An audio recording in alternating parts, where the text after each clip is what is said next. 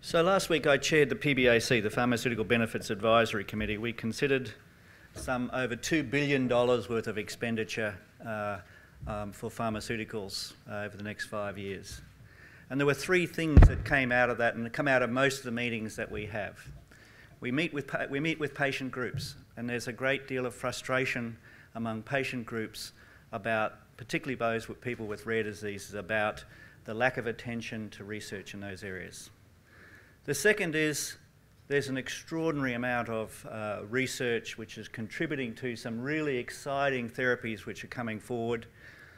The third thing is, however, that when we look at the evidence about the applicability of that, it's usually got large gaps in it, and it's very frustrating as a decision maker not to have clear evidence around that. And Elizabeth, I think you've just beautifully illustrated that in a more general sense, talking about the value there. So where to from here? The speakers that to now have described what they would like to achieve at this gathering. The purpose of the day is to pause and reflect on what has been achieved so far, which the next speakers will present before morning tea. This day is also an opportunity to see what else needs to be done to ensure New South Wales becomes a global leader in health and medical research, leveraging our strengths and accelerating areas of potential. And you'll be challenged to explore this in the workshops after lunch. We will then bring these ideas together in the afternoon with a plan of action. We're looking forward to your contributions to this day. Just so we're all on a level playing field about where we are in New South Wales at the moment, we have 4 presentations now to describe some of the things which are happening in New South Wales to give a sense of that. And the first of those presentations will be from Dr. Kerry Chant, the Chief Health Officer. So firstly, let me also start by acknowledging the traditional owners of the land on which we meet and pay my respects to elders past and present. I'd also like to acknowledge both ministers, Minister Goward and Minister Skinner, also Dr. Tony Penner, the Director of the Office of Health and Medical Research, and Professor Mary O'Kane, and most importantly welcome you all here today. My task is a difficult one, which is to set the scene, and I want to apologise ahead of time if I don't mention your particular high-end initiative, but I'm going to give a cook's tour of some of the shining lights. But before doing so, I'd like to indicate the complexity of the environment in which we're operating. The health and medical research ecosystem is a dynamic one. The way in which healthcare is provided and population health issues are addressed is changing. The burden of chronic diseases is growing, and this requires integrated approaches to care delivery across the primary care, hospital and aged care sectors. The ageing profile of the population presents significant challenges of how best to achieve healthy ageing. The need to adopt a transdisciplinary approach in order to secure health outcomes is becoming increasingly acknowledged as we develop care models. For example, when we're supporting vulnerable families through sustained home visiting, we will be keen to ensure children are accessing early childhood education, as the evidence is strong that this supports outcomes for the child. Technological advances are also presenting many opportunities for consumers to be better supported in the management of chronic conditions. Newer technologies such as genomics and proteomics raise important questions of how to use these tools to support improved health outcomes. There are also opportunities for innovations in the way we undertake research. The increasing movement towards electronic medical record systems opens up opportunities to create virtual clinical registries, utilising data linkage and also aid clinical trial recruitment. New and adaptive clinical trials methods may also allow us to get answers more quickly and cost effectively, particularly in the area of rare diseases. The Commonwealth Government and the NHMRC are also currently formulating new strategic directions and funding programs to support research. We are currently awaiting the outcomes of the initial consultation on the NHMRC grant funding program review and a decision in relation to the Medical Research Future Fund strategic directions. The NHMRC has also opened a second round of calls for advanced health research translation centres, currently a recognition scheme. So I would like to indicate that the health and medical research system in New South Wales is a vibrant one. But again, the challenge I put to you today is how can we further strengthen the system in New South Wales to position us for now and the future. New South Wales has many natural strengths, such as a large and diverse population, a quality health and education system, and an attractive environment in which to live and work. In addition, we have other strengths. Disciplines that support health and medical researchers such as engineering and computing are strong. ResMed and Cochlear, two major international medical device companies, are based here. ANSTO and CSIRO are located here. We have strong statewide clinical networks in many disciplines, including cancer, and we have invested in clinical trials infrastructure. We have engaged health system managers and the capacity to implement positive research learnings at scale through our local health districts and specialty networks. We have strong data linkage capability and are driving implementation of statewide electronic medical record systems.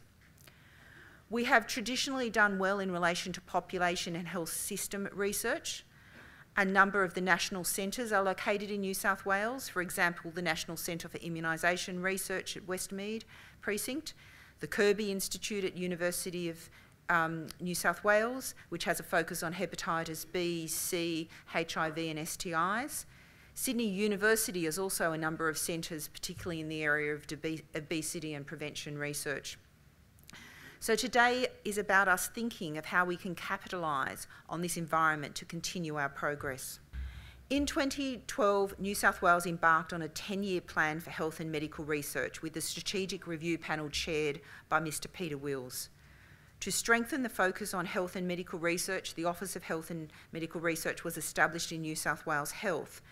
However, strong links were maintained with the New South Wales Chief Scientist and Engineer through ongoing collaboration on a range of initiatives, in particular the Medical Device Fund and the Centre for Medicinal Cannabis. We are halfway through this journey and it is timely to pause, acknowledge and reflect on our progress, what we are doing well, what we can enhance and what else should we be doing. We have undertaken a range of initiatives to strengthen and incentivise collaboration, strengthen workforce capabilities and strategically invest in system enablers such as biobanking, improved data linkage, genomics and proteomics, and funding programs such as the MDF, the Medical Research Support Program and the Translational Research Grants Program. A significant amount of work is also being undertaken in the area of reform of clinical trials, and Dr. Penner will talk to this in his presentation. The need for increased collaboration was identified as a strong theme in this strategic review. A New South Wales hub strategy was developed to enhance strategic partnerships and collaborations between local health districts, universities, medical research institutes and other health and research organisations. The success of Sydney Health Partners in achieving NHMRC recognition as an advanced health research translation centre demonstrates the benefits to be achieved when we collaborate and the health system takes a leadership role. The emphasis on real and effective collaboration has been built into a number of our funding programs, such as the Translational Research Grant Scheme and the Genomics Collaborative. Increasingly, the New South Wales Health is working effectively with university and community partners to ensure evidence-based policy and practice and partnering in practical research. The example of the HIV pre-exposure prophylaxis trial led by Professor David Cooper at the Kirby Institute in partnership with community organisations, specifically ACON, and private GPs and our sexual health clinics across our local health districts is a shining example. Over 3,800 people have been recruited into this study across 21 sites in 35 weeks. And this study has a bold aim of reducing HIV transmission by 50%. Professor O'Kane will talk about the MDF later, but a key strength of this program is the ability to connect researchers and industry to clinicians and the patients who are expected to use the technology to provide input into its development. Establishing these connections early has supported the effective commercialisation of a number of products. A particular favourite of mine, and I'm sorry for my bias, is the Translational Research Grant Scheme, which is a new scheme that fosters evidence translation in the health system. The research question is driven by the health system needs, and the research is co-designed by LHDs and researchers. Importantly, how positive research findings are to be sustainably implemented and scaled is a consideration at the beginning of the research project development, avoiding the problem of research evidence being generated but not implemented, which we too often see. A unique characteristic of the scheme is that the CEs, and I note a number in the room, are required to implement the interventions shown to represent value to the health system, including the provision of funding. As a result of the lessons learnt in the round one, we have worked with the Sachs Institute to develop a translational research framework to assist the applicants. It helps to refine research questions, identify research methods, and particularly enhance our capacity to understand how to scale up innovations for greatest impact. We will continue to look at how we can support this program in terms of workforce development and capability. Funding has been provided to support a range of initiatives in the areas of genomics and proteomics. A medical genomics reference bank has been established by the Garvan and has currently sequenced over 2,000 genomes. The New South Wales Genomics Collaborative Grants Program, which commenced in 2014, has supported research into a range of areas, including ways to explore better treatments for cancer, mitochondrial disease, inherited heart disease in babies, schizophrenia, drug-resistant childhood onset epilepsy, skeletal disorders and inherited cardiomyopathies. The Genomics Cancer Medicine Program opened 2 studies to recruitment in October this year. The Molecular Screening and Therapeutics Study aims to provide tumour profiling and matched targeted therapies for 1,000 patients with advanced cancers, with a particular emphasis on rare or neglected cancers. And the Cancer Risk in Young study aims to understand the genetic basis for cancer arising in people under 40 years of age. An exciting joint project between the Children's Medical Research Institute and the Garvan Institute of Medical Research in cancer proteomics will enable comprehensive analysis of childhood and young adult cancers using state-of-the-art facilities housed at the CMRI and the Garvan. And this initiative was established as part of the Moonshot program that the Minister spoke about earlier. There has also been investment in pathogen genomics, which looks at how we can use genomics of organisms to better detect outbreaks and speed up our ability to identify the source and hence stop the outbreak in its tracks. This technology has application for both hospital and community outbreaks. And today I'm releasing a report into the Sydney CBD Legionnaire's disease outbreak, which use this cutting-edge pathogen genomics to complement our epidemiological investigation. We have invested in a range of workforce initiatives to support workforce development across the research spectrum from basic science to population health. These include bioinformatics training to support commercialisation and the Medical Device Fund program, and more recently some tools to support workforce capability in the area of health services translational research. The Early to Mid-Career Fellowship program aims to develop capacity in health services and population health research, and the program received over 280 applications, and announcements of successful applicants is due shortly. The program was informed by LHDs and the hubs. The New South Wales PhD Scholarship Program is due to be launched shortly, and I wish to acknowledge the strong contribution of the New South Wales universities in the development and planned implementation of this program. A major component of this program is skill development to support evidence translation in the health system. New South Wales Health is committed to supporting high quality research and evaluation through the use of data and analytics. Health Statistics New South Wales is our open data portal for aggregate data, providing a one-stop shop for population-based information and is updated fortnightly. A new portal for cancer statistics is also being developed to make access to data even easier. And the New South Wales Health Analytics Strategy aims to support streamlined access to more timely data for health systems and to support research. New South Wales Health has an internationally recognised data linkage capability, and about half a billion linked records are released annually for research and policy purposes. New South Wales is producing more scientific publications than any other jurisdiction using linked data. We are working closely with other jurisdictions on large-scale national pilots and are part of a national data linkage network to enable access to cross-jurisdictional data.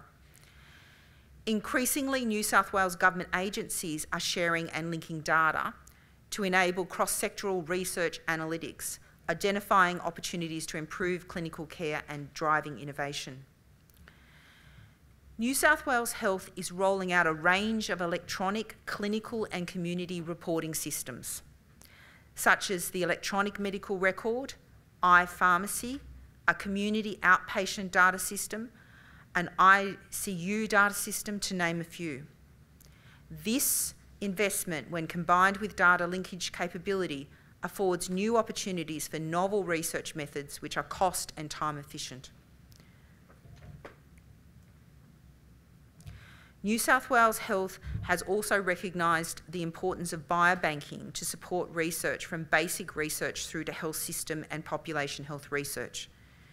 The establishment of a statewide, state-of-the-art biobank, supported by an efficient system of specimen collection informed by researcher needs, the annotation of specimens with outcome data and genomic data, and the increased visibility of the range and nature of specimens held in biobanks will give New South Wales researchers a competitive advantage. Today is an opportunity to pause, acknowledge, reflect and consider what we collectively should be doing, new things we should start doing, or things that require a different approach. The challenge I put to you today is how we can further strengthen the vibrant health and medical research system in New South Wales to position us for now and the future. Also reflecting on my opening comments, the health and research medical system needs to be resilient and responsive one, given the complex dynamic environment in which we operate. Thank you.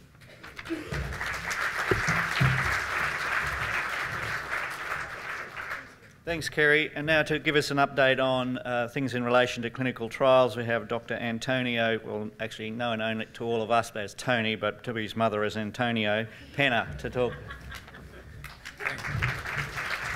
It's Tonino. So I acknowledge both Ministers, Elizabeth and Kerry, and all distinguished guests.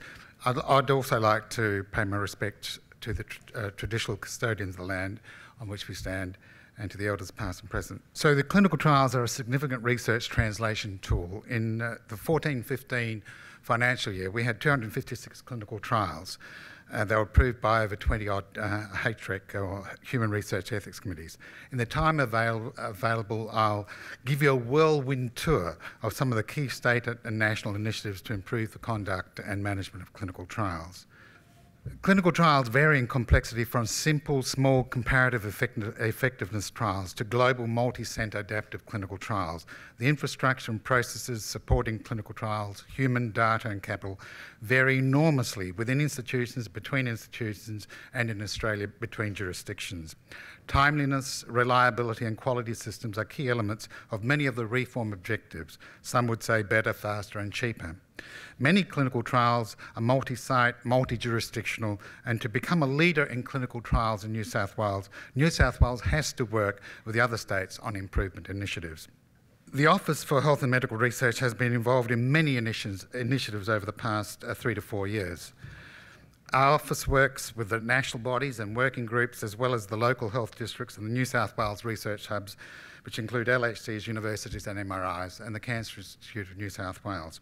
We involve and consult peak bodies and members of the pharmaceutical industry and medical devices industry, and as do the Cancer Institute New South Wales, the CTJWG, which is the working group in the Commonwealth, CTAC, which is the Clinical Trials Advisory Committee, and also LHDs.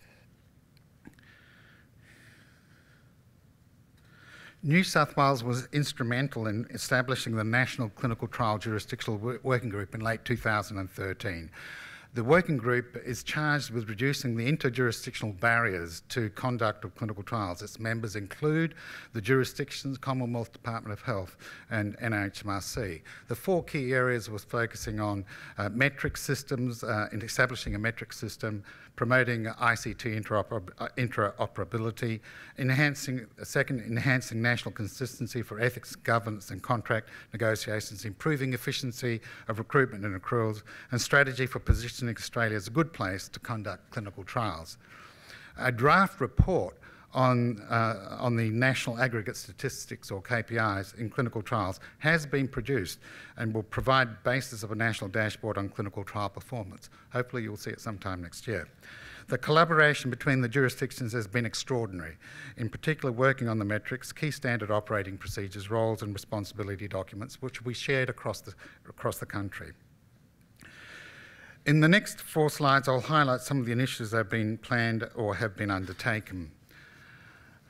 The Office has worked with CTJWG to expand national mutual acceptance for human research ethics reviews to include all research. The Southern Eastern Border States, SEBS panel, has representatives from the New South Wales, Queensland, South Australia and Victoria, and it works to standardise as far as possible the terms and conditions of the Medicines Australia trial research agreements. The local health districts are moving site governance from hospital towards centralised governance at the LHD level. An initiative driven by a partnership between 2 LHDs, such as the Clinical Trial Refer app, has revolutionised the recruitment of patients to clinical trials, the focus being one of cross-referral of patients to trials within a clinical network. It provides easy access to clinical trial information for clinicians and patients, and the ability to refer and link into trials, a key outcome being a reduction in the number of trial sites, creating efficiencies as a result of economies of scale. The Commonwealth Department of Health is driving a new initiative to support the centralisation of clinical trial support functions and the clinical trials coordination units, thereby improving more reliable and consistent support within and between institutions. The NHMRC has further developed the Australian Clinical Trials Portal, which provides comprehensive information on clinical trials and education and training resource materials. The Office has been working towards the procurement of a new statewide research ethics and governance information system. A vendor will soon be chosen and the system will be commissioned in 2017. The system will have the capabilities of the central allocation of ethics reviews. It'll provide a more efficient, effective and intuitive system. The Office will soon release a consultation paper, a framework for early phase clinical trials in New South Wales. One of the key guiding principles is reducing the administrative burden in the approval and conduct of early phase trials. The initial consultation with 60 or so key stakeholders, including pharmaceutical and medical device companies, has identified the need to provide best practice guidelines which align with best practice internationally and nationally. The implementation of this key initiative will provide a platform for significant improvement reforms for the other clinical trial phases. The Cancer Institute New South Wales has an incentive patient recruitment funding scheme for the support of investigator-led trials. It provides core funding as well as funding based on patient recruitment. A translation cancer research centre in the state based in an ethnic diverse community has focused on the recruitment of patients from non-English speaking backgrounds using the community and primary health networks to successfully recruit patients into trials.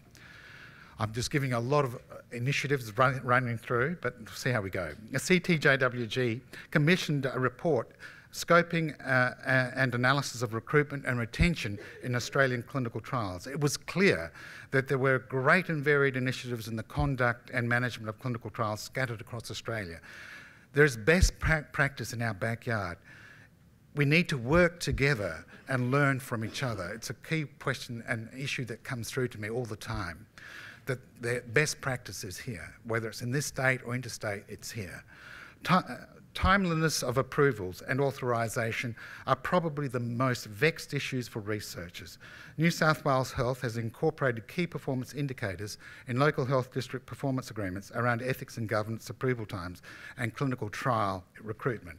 New South Wales has also provided funds to the LHDs to assist in meeting these KPIs. The first report will be available in early 2017. The Office will, with the assistance of the LHD governance and ethics staff, has reformed the site-specific assessment form. Voila, says everybody. And will work with the LHDs in reforming the authorisation processes. Most importantly, to engage senior LHD executives in the review of these site-specific approvals. The NHMRC will soon implement the new Human Research Ethics Application Form to replace the much maligned NEEF. And a number of LHDs have reformed their research governance structures to include executive review and approval of clinical research prior to research ethics and traditional governance approval processes. It has improved the timeliness of approvals and also provided assistance in improvement of research design and methodology. Our LHDs are very engaged in further embedding research in our health system to drive improvements and innovation in patient care and population health.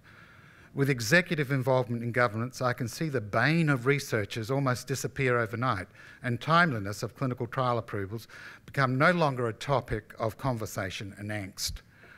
Rapid change can occur with the renewing of mindsets and establishment of good structures and processes. It requires coordination, collaboration, and willingness to share learnings and initiatives.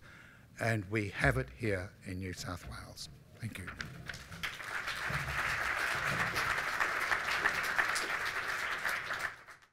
Our next speaker is Professor Sally Redmond. Sally was chatting with me before the meeting this morning, and she was complaining about the fact that she didn't know why they'd asked her to talk this morning. She didn't know anything about the topic.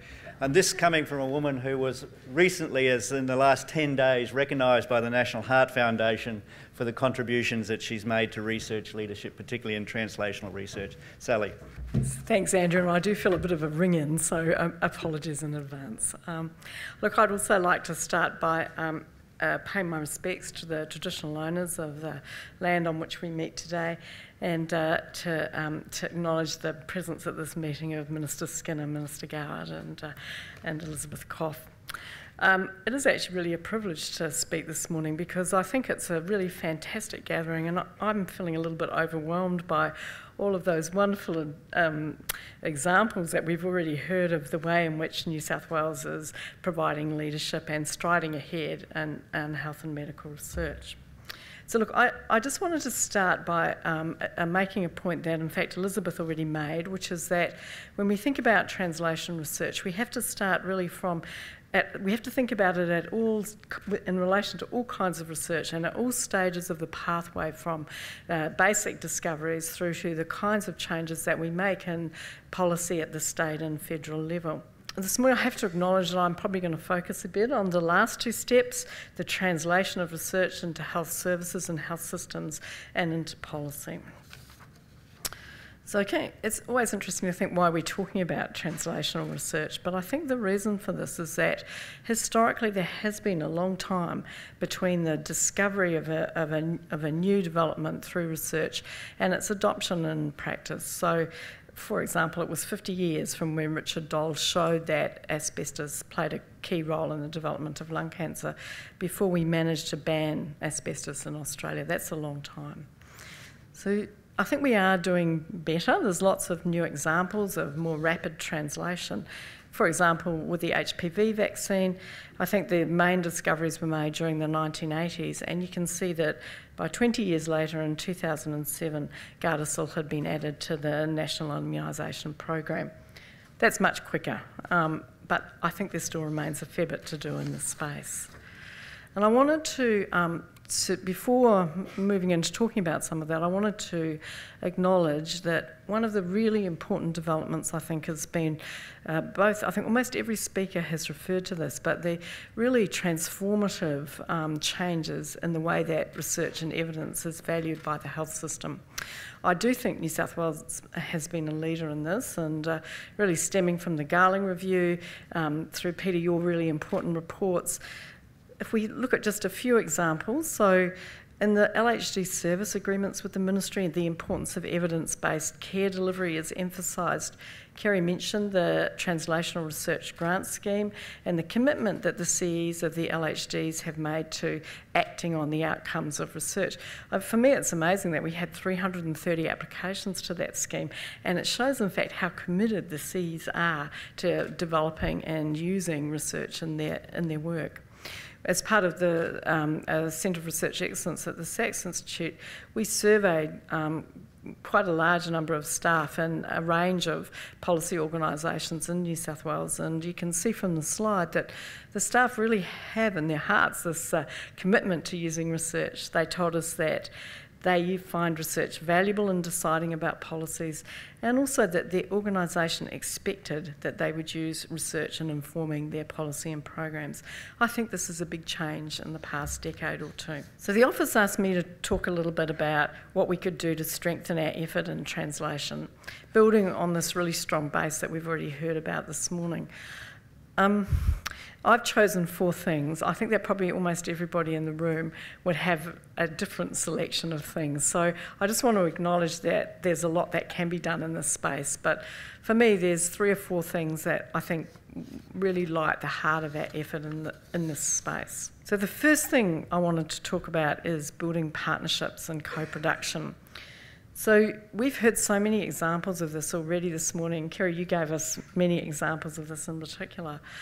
I wanted to just talk a little bit about the idea of co-production and co-creation. So there's a really interesting recent paper by Trish Greenhow, who'll be known to many people in this room, in which I think she sort of captures this. She talks about the sort of magic that happens when researchers, and she talks about policymakers, but I think we can just read end users of research here, service deliverers, program planners, come together to work together over a long period of time to understand each other's worlds, to generate research together and then use the findings of that research. In that sense, it's not really translation, where you've found something in the research world and you're kind of pushing it out to be taken up in the health service delivery system. It's more a matter of a much more organic approach to generating knowledge together. So, you know, people have spoken a lot recently about co-production of knowledge, and I guess this means that people, researchers and users of research, are involved all the way along the research production continuum. I think there's a few things that we could do in this space to strengthen our effort, despite what we've already heard about the great strides we've made. So one of them is I think we have to acknowledge that these are not necessarily skills that come naturally to all of us. We could do much to build the skills of our workforce, particularly perhaps our university workforce and working with policy. I'm really pleased to say the Sachs Institute's about to announce a program in this space, and I think that we can also do things to help policy agencies and service providers understand the constraints that sit upon researchers. Could also think a bit about governance in this space. And I think also funding is really important, and I'll say a word about this towards the end. The second thing that I wanted to talk about this morning is really, can we take every time we make an innovation and turn it into an opportunity for learning? So this is not so much research out there, but it's can we embed research really in the structure of the way that we innovate within the system? So I think actually we, generally thinking about the health system and health service research, we have a real lot to learn from clinical research here. For many years, many clinicians have, particularly clinical trialists, have talked about when you do something different with a patient, you're actually placing them in an experiment, and we should use that as an opportunity to learn. I think we could take that as the same sort of way of thinking within the health system.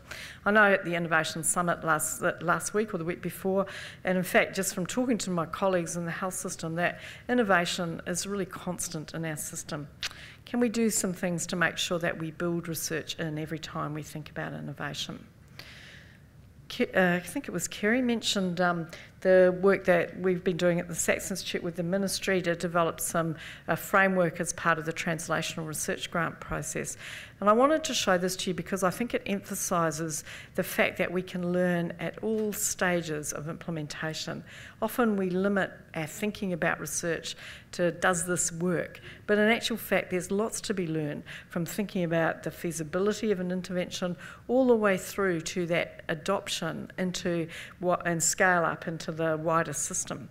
So if we do this, it means bringing a research framework to each stage of that innovation pathway. Also, there's a few other things I think that we might do to just cement this a little. I think we can embed research questions as we roll out policies and programs. So one of the best examples I know about this is some work that was conducted a long time ago by actually Lezuig in conjunction with the development of the National Bowel Cancer Screening Program. At that time, we didn't know which of 2 fecal occult blood tests would be the best to include in the screening program. So because the researchers and deliverers of the program were together around the table in its design, there was an opportunity created to embed a randomised trial within the rollout of the pilot program to test which would be the best FOBT test going forward. We don't really do very much of that, and I think we could do a lot more of it if we engaged earlier in the process and we were more flexible about the way policy rollout happened. So if we're going to do that, we're going to need to think about different kinds of methodologies. Randomised trials, important as they are probably not going to be the best technique for answering those kinds of questions. And I think, this is the NBN rollout. We often roll out innovation in our health system in that way. Can we use that as an opportunity to understand how to collect better information? And lastly, I just wanted to acknowledge the really important evaluation framework document produced by New South Wales Government. While this is obviously still being implemented, it does create a great framework from learning every time we deliver an innovation within the health system. The third point I wanted to make was just to reflect on the complexity of translation. And actually Elizabeth mentioned this right at the beginning. We often kind of think of, we've done the difficult research and now we should translate it, but actually the translation of new findings is really complicated, and I think we need to acknowledge that and possibly focus a bit more of our research effort on understanding that translation process. So I think a long time ago, in 2003, many people would know this really seminal paper that was published by Richard Grohl and Jeremy Grimshaw, which actually analysed all of the work that had happened in terms of what works in implementing clinical practice guidelines. They concluded that there was really no one-size-fits-all, that the kind of implementation strategies that you needed depended on the kind of change you were bringing about and, importantly, the characteristics of the local situation. So adopting a change in one hospital might require change among clinicians, it might require change in resourcing, it might be a patient issue. They emphasise the fact that none of the approaches that we have for translation or transferring evidence is superior under all conditions. So I guess it's a bit of a call for, can we think about a new kind of translation research that helps people working at the local level to understand what is going to be most effective for them in translating evidence into practice. Of course, this complexity increases even more once you start to think at a systems level. So this slide on the right-hand side shows a dynamic simulation model that around our correlated harm. So this has been developed by Joan Atkinson and her colleagues as part of the work of the Australian Prevention Partnership Centre in collaboration with the Ministry of Health. And I just want to say it is complicated. So there are many situations like this where we understand that the determinants of the behaviour that we're trying to change are complex. We know something about what might be effective, but we really struggle to bring all of that information together to give clear to identify clear actions for translation. So we've been really interested in this use of dynamic simulation modelling as one tool for trying to identify the best steps for action. We like it because it enables us to compare different kinds of actions and to explore which of these might be most effective. Obviously, it's only as good as the research on which it's based, but nonetheless, I think we need to get, as we talk about translation, we need to get smarter about this kind of approach. And just the last thing to say in relation to complexity is, many people will have seen this slide before. It shows the really dramatic decrease in rates of smoking that have made Australia a leader in the space of tobacco consumption. And it shows all the different actions that have occurred to make that happen. So translation takes a long time, and it can require actions by many people at many different levels. Every time I see this slide, I'm reminded that it wasn't until the 1980s that we actually banned smoking in domestic flights. It seems like another world way, doesn't it? But a lot of actions over a long period of time. And the last thing that I wanted to mention is about funding, and I wanted to first acknowledge all of the great things that have happened over the last, say, 20 years, particularly the last decade, in creating research funding that better links, that better stimulates and supports translation effort and translation research. New South Wales has been a leader in this, and the other speakers have highlighted many of those. The TRIGS program has been particularly important because it provides a platform for working together in collaboration and co-production, and I think some of the NHMRC schemes, such as the Prevention Partnership Centres, have also been equally important. So I wanted to end with a sort of provocative statement that can we go further in this space? Is there room in Australia for something like the National Institute for Health Research in the UK? This has been a really important initiative, I think, in driving the kind of research that we think of as translation research. It's ensured that there's dedicated funding for research that translation research from bench to bedside, and talks about this in terms of the benefits for the patient and the economy. A recent independent review of this found many, many examples of the impact of the NIHR's research funding over 10 years. So just to end, I just wanted to say that we've heard this morning that lots and lots have been achieved. I think there's still some things that we can do, and I'm really looking forward to hearing the discussion later on today about people's views about those things. Our last presenter this morning is Professor Mary O'Kane. And Mary, I apologise that I didn't recognise you at the staff. Mary is the Chief Scientist and Engineer for New South Wales. As Kerry reminded us before, good health and medical research is built on good basic science and engineering, that you can't have development of new drugs unless you actually have the technologies, etc., to do that. I'm also impressed that, Mary, that your role in fact encompasses other aspects of health, and I'm thinking here of the inquiry, the report and review that you did into coal seam gas and fracking, and the importance that and the tricky balance there are between weighing up these sort of public health benefits and the other benefits to the community. So it'd be good to hear from you talking about medical devices fund and commercialisation. Ministers, colleagues, in speaking, I too would like to acknowledge the traditional owners of the land and pay my respects to their elders past and present.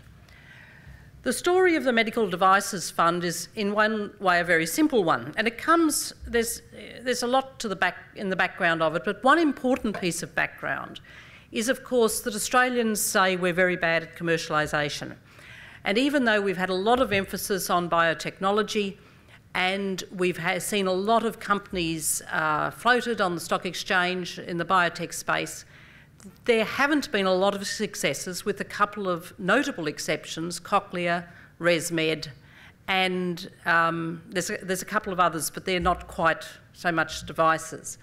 So I was a bit worried and startled when the government came in. Minister Skinner called me in and asked me would I chair the medical devices panel, and she said the task was quite simple.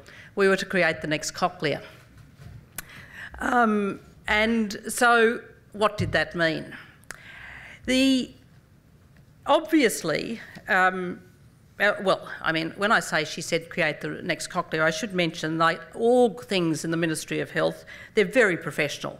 So it was rapidly translated into priority recommendations that came out of the Wills Review. Well, I think Minister Skinner had been thinking about it for a bit longer.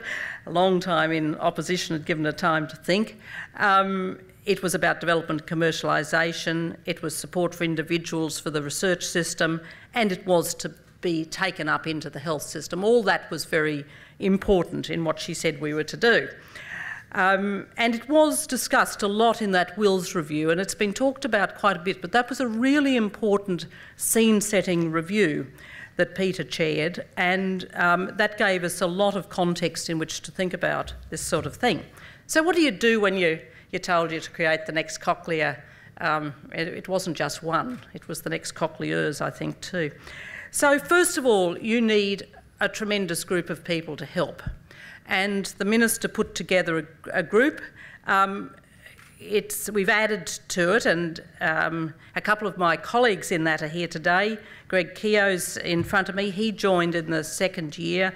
John Mattick joined this year. And we had Adam Spencer, who's left because he moved, but he still chairs our wonderful functions when we have them. But I think it was a good group, and when we're looking at what we can learn from things like this, I think it's often important to see, you know, what people you bring in. It was really important to have the expertise, both technological and financial, of the two big success companies. It was tremendously important, which is why we asked Greg to join us, to actually have clinical experience and a deep link into the clinical sector.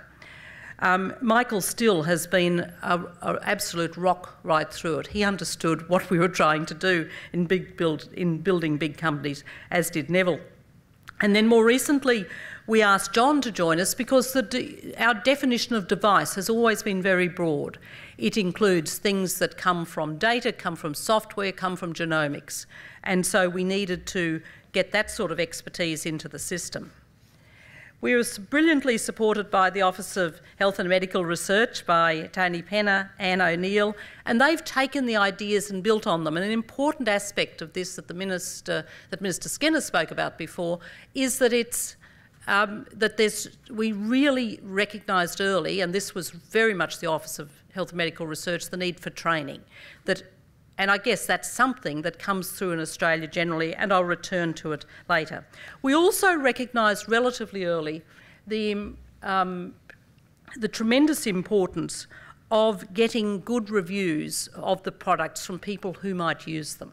So a lot of clinicians right through the New South Wales health system have been co-opted to write reviews of the various proposals that have come forward, and I wanted to say a big thanks to them. Another thing we do is have a subcommittee of the main panel that, because we get a very large number of applications, well between 100 and 200 a year, and brings them down to a short list, and Anne O'Neill chairs that. So now I move to the main part of what I want to say. And that was, having got this great group together to choose, having put good support structures in place, having put very good application processes in place, how did we actually work out what we were judging? And in many ways you could say, were we being asked to be another venture capital fund? I work 3 days a week as Chief Scientist and Engineer here in the City of Sydney. I'm in the MLC building across the way there. If I go down to the bottom of the MLC, there's a wash of cash around the bottom of the MLC. Sydney, as various ministers, particularly Minister Goward noted, is a big investment centre. There's lots and lots of venture capital cash out there. It's how do you get it? We decided we weren't going to be a venture capital fund. We were going to try and do something different because we noted the venture capital process wasn't working particularly well. So what did we do? First of all, we needed to see that there were certain conditions met. We decided we'd check for these, but they weren't going to be the determining factor. So we needed to know that there was a genuine clinical need, that there was a need in the market, and that the device proposed was better than its competitors, and that the group could tell us about the international market. We needed to know that they had a licence to operate in intellectual property terms, that they had a clear licence out there, that their company, and they all had to be companies, was in a sound financial position, and that they had good management. You note in there, I haven't said anything about research quality. That was a precondition that was wrapped up in the quality of the device that's there. Now I come to the main point of our judgment, and it is this. Will our funds, with their proposal, lead to a significant jump on the technology readiness scale? Will they jump up 1 or 2 levels? And we thought that was the most important thing, because many of us on that panel have been involved over the years in medical devices and in their commercialisation and the launching of companies. There's a lot of expertise in that panel. And one of the things we find is companies make a great start, great idea, nice little demonstration somewhere, but have a lot of problem getting to scale, getting to full robustness, getting to full clinical trials, and getting full acceptance in the market through standards and so on. So this was tremendously important. For those of you who maybe are not familiar with the technology readiness scale, there are many slight variations on it. You see ones from NASA, you see ones from various energy bodies, you see it now adopted in a lot of Australian bodies. But basically it's the levels that go from basic research up through demonstrators, up through prototypes, right through to complete systems, and then a system working in the complete operational environment. And we've been pleased that that's what we chose, and we've kept to it right through. We haven't changed the way we've done this for some years. We're very, very nervous, I have to say, and I wish the ministers had just put their hands over their ears for a couple of minutes, because one of the amazing things about this fund, we've yet to have one of the companies fall over. And we hope we're on to something quite important. Of course, we're in the middle of a great deal of strength, and you've heard some wonderful explanations of that this morning. I don't need to go through it. There's great strength here in New South Wales, bringing together our medical research institutes, our hospitals, universities, the PFRAs and so on. There's a great suite of New South Wales government programs in the Ministry of Health, in other ministries, and there's a lot of Commonwealth programs and international programs. I mentioned too about the training thing. I'll come to it more in the end. I'm going to very, very quickly slip through the 4 years. It's going to be a rapid run of time, just to give you a sense of the sort of number and size of things we're funding. In our first year, we funded 5 projects. One of those was for $200,000. The largest one was for $5 million. In these next few slides, I show the project funded and then some of the good things that happened. I mean, down here, I note there, second from the bottom, that 2 of the recipients were able to come back with totally new things, new devices. Saluda has been one of our great successes. It was our largest grant and has gone from strength to strength in terms of the money it's received and the way it's going, and I guess, possibly could be the next Cochlear. The next year we saw, so the first year was somewhat diverse in area. The next year, and it's funny how these things happen in funding bodies, we saw quite a lot of, and it's not all clear from the names there, but we saw quite a lot of orthopaedic devices start to come through. So there's clearly a bit of a message in that. We also saw, and maybe one of the most exciting technologies was SpeedX, and a way of doing multiple tests in parallel in terms of pathology tests. We moved on in 15-16 to a larger number of projects, and again, quite a few orthopaedic ones. But you start to see things happening that give us a great deal of confidence in some of the things we do, and we were particularly thrilled that Atomo, one of our little darlings, also it got a little bit more from somebody else than we gave them. They got $6 million from the Bill and Melinda Gates Foundation and 4.5 from the Global Health Investment Fund. So we track these and very much try and help them further. And in the most recent round, we've seen 2 of our others back, and 2 that are have previously unsuccessful.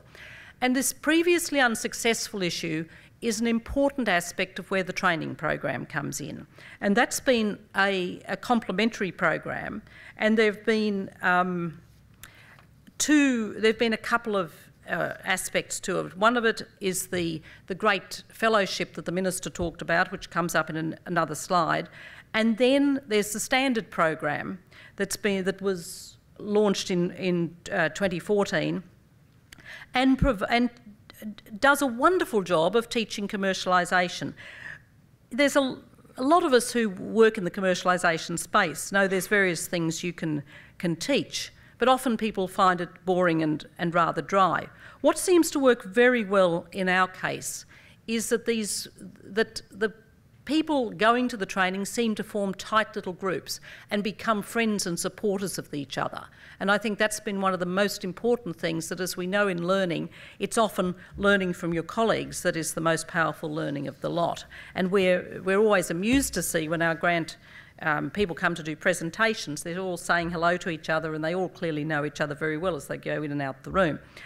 The Minister spoke about the fellowship that came through the partnership with the Rosenman Institute, and all our people involved in this just desperately want to win that fellowship.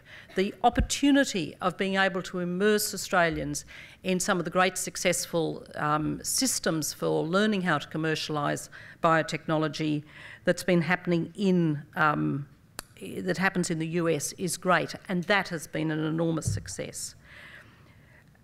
As I said, we've seen all sorts of good things happen, and we've seen, from our,